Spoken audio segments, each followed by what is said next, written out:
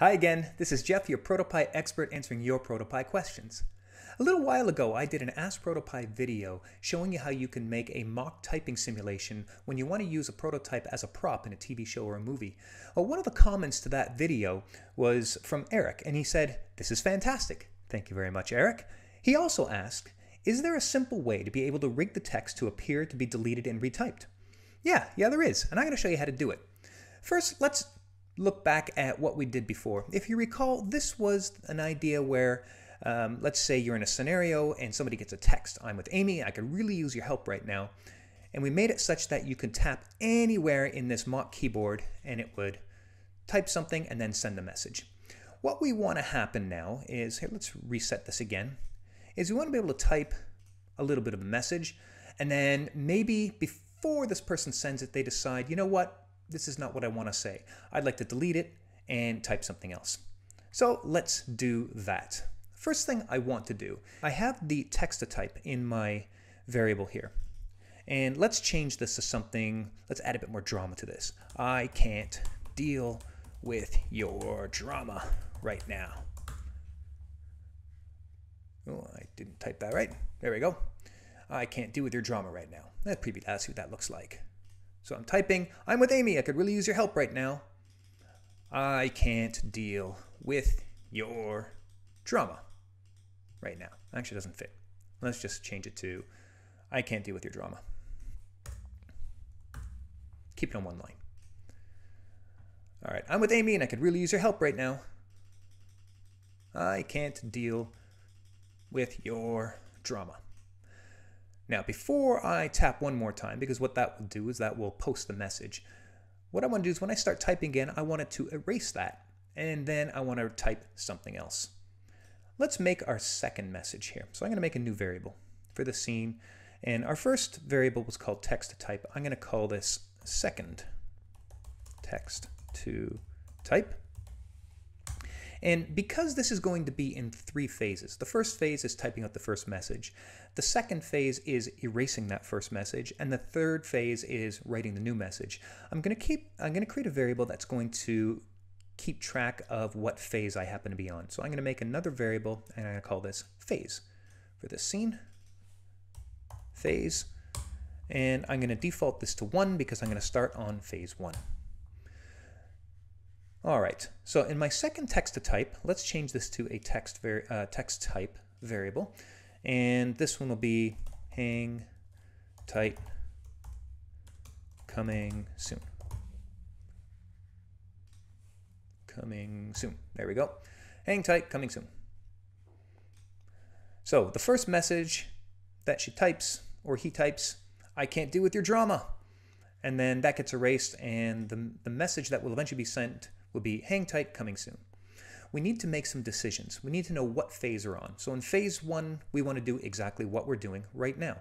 So in our tap trigger here, let's add a condition. And the condition will be if I'm on phase 1. If I'm on phase 1, I'm going to do this. And in my detect here, I need to add extra conditions, extra tests in my condition here. So if this condition is if I'm less than the number of characters, less than or equal to, then I'm adding to the message. And I also want to do this only during phase 1.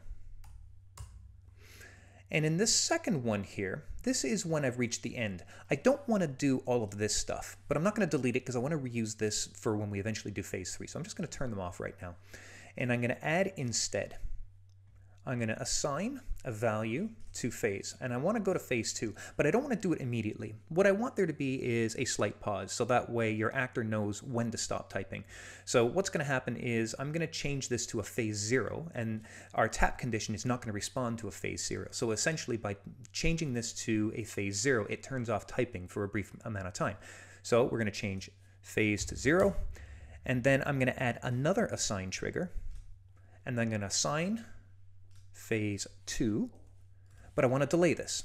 And you can delay this to whatever it is. I'm just going to add a 1 second delay. So for 1 second amount of time, at the end of typing the first phase, no more typing will be accepted. And then when you start typing again, we're going to do the erasing.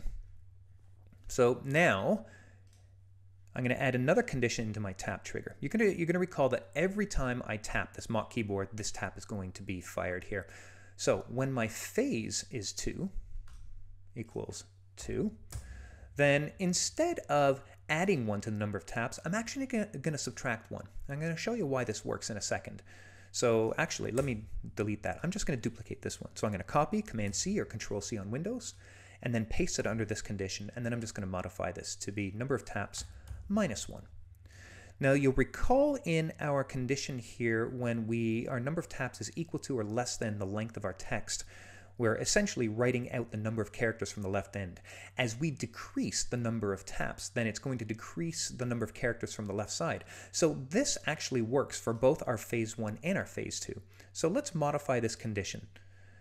We want our phase to be less than or equal, or sorry, greater than or equal to phase 1, and I want our phase to be less than or equal to 2. So basically what this means is during phase 1 or phase 2, this is going to execute. This should work. So we'll go to preview here. I'm with Amy. I could really use your help right now. I'm going to start typing. I can't deal with your drama. And right now I can't type anymore. And there's that 1 second delay. Now actually, let's turn on the debug so we can see that in action. I'm going to turn the debug for number of taps, and I'm going to turn on the debug for the phase. And let's just move these up here out of our way. We're just going to keep it up here. What we should do is see the number of taps increase until we reach the end of our first phrase, and then our phase should change to 0, and then after a second later it'll turn to phase 2. So let's now see this in the preview. I'm going to start typing. I can't deal with your drama. All right, one more tap. It turned to phase 0 for a second and then turned to phase 2. Now if I start typing, it's starting to delete. And it doesn't matter where I tap on my keyboard. This is just meant to be a prop here. I could tap the delete key, but it doesn't matter. I can tap anywhere. Okay, and I've now deleted all the way. At this point, our number of taps will continue to decrease. So we need to handle when the number of taps reaches 0 and we're on phase 2. So in my detect here, I'm going to add another condition. Condition, if I am on phase 2 and number of taps equals 0. So essentially, if I've reached 0, I'm going to do something. And I'm going to do the same thing that I did here. But in this time, I'm going to change it to phase 3. So I'm going to copy these ones and paste them under this new condition. And immediately, I'm going to set it to phase 0 again to disable typing. And then after a second, I'm going to turn on phase 3. I'm going to add another condition. And this time, I'm going to do this condition when we're on phase 3. Phase equals 3. And I want to do almost the same time that I'm doing here, but instead of text to type, I want second text to type. So let's copy this and we're going to modify it. And I'm going to paste this under here. And I'm just going to modify this formula here. So instead of text to type, we're going to change this to say second text to type. And I also have to handle phase 3 in my tap condition here. Now, our phase 3 is going to do the same thing as our phase 1. I'm increasing the number of taps by 1. However, my condition here, I can't do this. I can't do, say, phase equals 3. What this is telling ProtoPie is that if phase equals 1 and phase equals 3, which can't be possible because it can only be one or the other, I can't say if phase 1 or phase 3. I can't do that in ProtoPie. So I'm going to remove this and I'm going to add another condition under here instead for phase 3. So phase equals 3, and I want to do the same thing that I'm doing here, so I'm going to copy this and increase my number of taps again. This should now type, erase, and type again. Type. I can't deal with your drama. Now typing is off for a second. I'm back onto phase 2, and I'm going to type again, removing everything that I just typed. And it should now go to phase 3. There we go. Hang tight, coming soon. All right. Now we want to handle when we are at the end of this phrase and then post that message. So remember how I said I'm just going to turn these off? We're going to reuse these now. So our condition is when I'm on phase 3, phase equals 3, and the number of taps is greater than, and you'll recall we used a formula for this, and it was the length.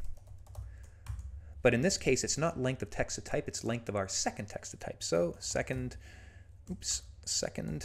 text to type. There we go. I'm going to say OK to that. And then what I'm going to do is take these 4 items, and we are going to move them down under here and then turn them back on. And this should now give us our full experience. Let's preview this. Where are you? I'm with Amy. I could really use your help right now. Always bugging me. I can't deal with your drama. You know what? I shouldn't write that. Okay, let's back this up. I guess I'll help. Hang tight. Coming soon. And then one more, and it posts a message. Oh, I can't deal with your drama. All right, we have the wrong message there because our text is writing the text-to-type phrase into our speech bubble, and we want that to be second text-to-type. So let's just modify this, second text-to-type. Now you'll notice that I just typed it into the box without opening the formula thing. You can do that. There's nothing wrong with that. You could do it either way. All right, let's preview this now. I can't deal with your drama. Maybe I shouldn't write that. Okay, let's back this out. Here's what I'm going to type. Hang tight. Coming soon. There we go. And that's how you would do it for the mobile experience. Now, to do it for the desktop experience is almost the same thing, but I'm going to use a little trick here. You'll remember that the way that this worked is I had to make an event for every single keyboard press in here. And if we were to add in all of these conditions, I would have to copy all of these into every single one of these, and that makes editing things a nightmare. So I'm going to use a little bit of a trick to actually make this a bit easier to manage. First of all, let's we're going to create another trigger here. So if I scroll all the way to the bottom, I'm going to add a trigger, and this will be a receive trigger. And this is a technique I like to use. I like to use send and receive within my scene so that way I can reuse the same logic over and over again. And I'm going to make a message here, and I call it type. Capital. There we go, type. And I also like to rename my receives, and I'll call this type. And what I'll do is I'll just move it up above all this key stuff here. So I'm going to move this above, and we'll put it into here. And I'm going to handle this logic here, the assign of increasing number types. I'm going to put it in here. And also, we're going to need our extra variables over here. So let's do this. For this scene, I'm going to make a second variable called second text to type. And I need a phase variable for this scene, phase. And what I'll do is I'm going to copy this, my ProtoPie. I'm going to make this the second text to type, make this text. And in my first message will be best prototyping software, as if I'm going to do a search. And then I realize at the end, you know what? I don't need to search. I know the right one. I'm just going to go to ProtoPie's website. Okay. We're going to add a condition under our receive here, and this will be where we detect what phase we're on. So when phase equals 1, and I'm going to move this assign under here. And then what I need to do is I don't want to directly increase number of keys whenever these are pressed. So instead, I'm going to do a send from here. So I'm going to send the message, and I'm going to send the message type, and I'm going to remove this assign. So instead of this directly increasing, I'm just going to use the send to execute whatever is under here. And now this means that if I need to change my conditional logic, I only need to change it one place. All I need to do now is copy this send and put it into each of these keys here, right? And like we did before, I've already gone the long way, and I made all of these already for you. So all of these, I'm going to turn this on here, all of these have the send in here. So right now, this should work exactly as it did before. So let's preview this. And now as I start typing, okay, that didn't work. Why didn't it work? We've received type. Our condition is phase equals 1, and we didn't default phase to be 1, did we? Okay, so now this should work like it did before. So when I start typing, best prototyping software, and of course, it's bring up ProtoPie's website. What I want to do is I want to erase that and then retype protopie.io. So we're going to do exactly the same thing we did before. So our condition here is not going to run all of this stuff. This is what loads our website here. So I'm going to turn those off for now. And for both of these are going to be for when phase equals 1. Same with this one. Phase equals 1. And then what I need to do is when we've reached the end here, we're going to do our assign. And I'm going to change my phase to 0 momentarily to turn off typing. And then I'll duplicate that. And I did that with Command D, by the way, on my keyboard, or Control D on Windows. And I'm going to turn this to phase 2, but I'm going to delay it by 1 second. And in my receive here, I have my condition for when we're on phase 1. I need to make another condition here. And let's just duplicate this and modify. So Command D or Control D on Windows. And we'll change this to when phase equals 2. And we'll modify our assign to be -1. Oops, that didn't work. -1. There we go. Now when I preview this and I start typing, best prototyping software, and then I should be able to start backing out. Okay, that didn't work. Let's turn on our debug. Debug is a great way to keep tabs on what's going on. So when things don't go right, you can turn these on. So I'm going to turn the debug for number of keys typed and for phase. And let's move these where we can see them. So we're on what phase we're on and number of keys typed. Okay, now when I preview this and I start typing, I'm on phase 1. Now I'm on phase 2 and I'm not backspacing. So, okay, you know what we didn't do? We didn't put in our condition over here. We didn't change this to be when it's greater than or equal to 1 and then add in the second condition here. So that way it works for 2 as well. Less than or equal to 2. So if it's either 1 or 2, that's going to work. So preview this. Best prototyping software. Now I'm on phase 2. I'm typing more. That deletes. Now let's handle our phase 3. So we're going to add our additional condition into our detect. And now when our number of keys typed equals 0, and I'm on phase 3, so, or phase 2, I mean, phase 2, and number of keys typed equals 0, we're going to move to phase 3. Copy these guys, Command C or Control C on Windows, paste them here, and I'm going to modify this to be moving to phase 3. And we need to handle now phase 3 in our typing. So I'm going to add another condition. Remember that we want to do the same thing that's here. So we're going to add a condition for phase 3. And I am once again going to increase our number of keys typed by 1. So I'm going to copy this and paste it under our third condition. And now let's add our final conditions in our detect here. So our condition for when we are in phase 3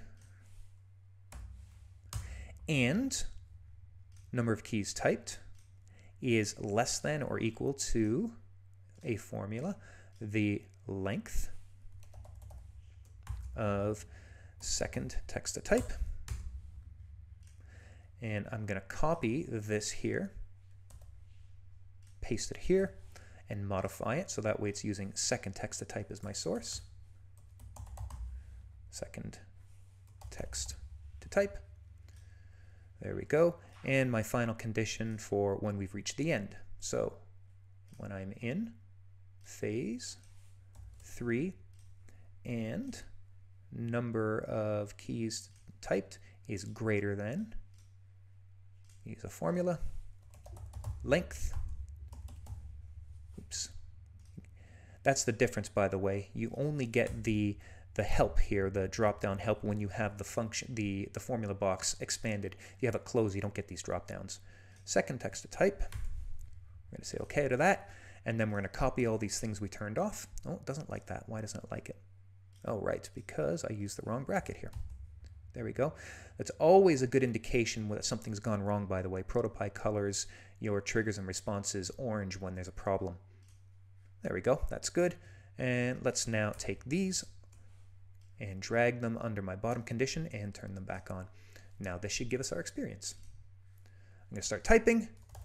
Best prototyping software. Oh, wait a minute. I know what it is. All right, so I tried hitting the delete key, by the way. You can't add one of these keys to the delete key. It doesn't support that. If you take a look at all the keys that are supported, you have A to Z, you have 0 to 9, enter, escape, space, tab, and then you got your arrow keys. You can't actually use the backspace key or the delete key in your triggers here. So you got to tap something else. Okay, I'm going to preview this now. Best prototyping software. Oh wait, I know what the best prototyping software is. Let me delete all of this. ProtoPie.io. There we go. There you go, easy as pie. This is now taking your mock typing example to the next level where you can simulate deleting text and retyping. If you've run into a snag with any of your pies and you'd like to ask us for help, just check out the link in the description below.